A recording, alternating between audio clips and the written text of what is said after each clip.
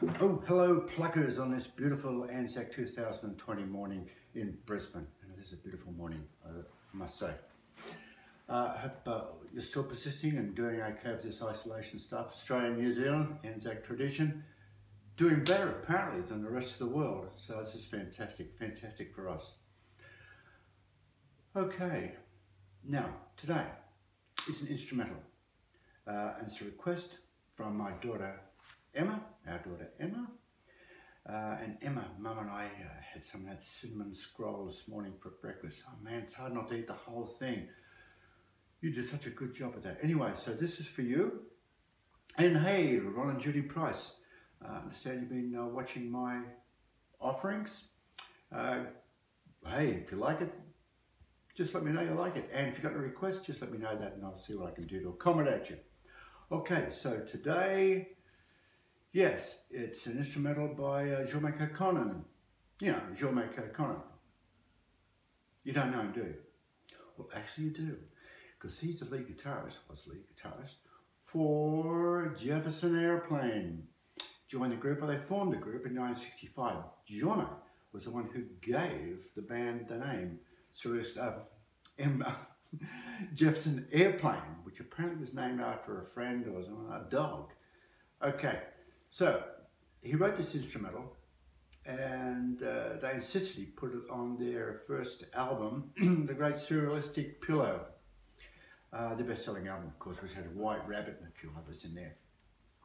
Now, this instrumental called Embryonic Journey also featured in as a soundtrack, or in the soundtrack for Purple Haze, and also was played in the final episode of Friends. Yes. Now it's a particularly fast number, and you've really got to get the fingers going a fair bit. It travels up and down the fretboard quite a number of times. Anyway, here we go. On the ovation, no capo used, but the E string is dropped down to D. Yeah, that's how it's played. Okay, so for you, Emma, Embryonic Journey, good or bad? Here we go. Oh God, bad start. Here we go again.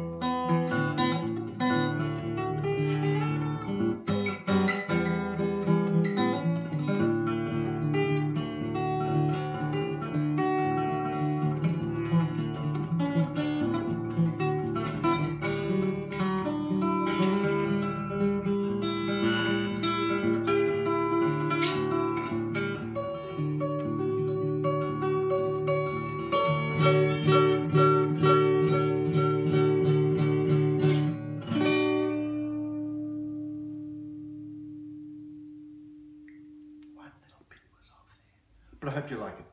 Embryonic Journey, Jorma Kaukonen, for you, Emma.